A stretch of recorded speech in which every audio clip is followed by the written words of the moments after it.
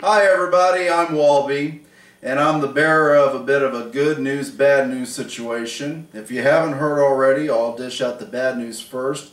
Merle Haggard passed away. He was a country music legend, had many of adoring fans. His music was heard around the world, and my condolences to you if you enjoyed him and also his loved ones.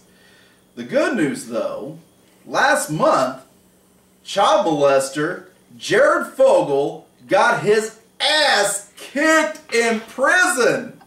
Now, I don't know about you, but that puts a smile on my face knowing that some dickwad who likes to touch little kids got what was coming to him. And it just so happens to be National Beer Day. Not that I need a reason to drink beer, but you know what? Hey, in memory of Merle and in celebration of Jared getting his just desserts, feel free to crack open a cold one and enjoy this parody.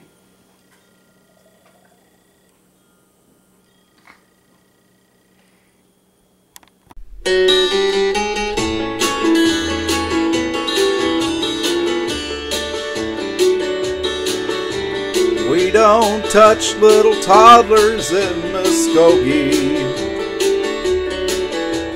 We don't cruise for tail at Jamboree. We don't stroke our boners at Chuck E. Cheese. We let kids just be kids as they please. We don't trick kids into mouth hug loving. We're not sick sociopaths like you. We don't ask during sex, who's your daddy? Like pedophiles on the internet will do. We'll show you justice, Jared, you molester.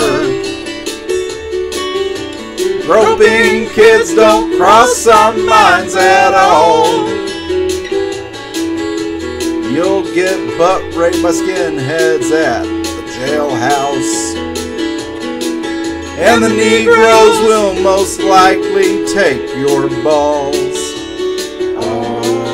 Leather boots go firmly straight up your derriere.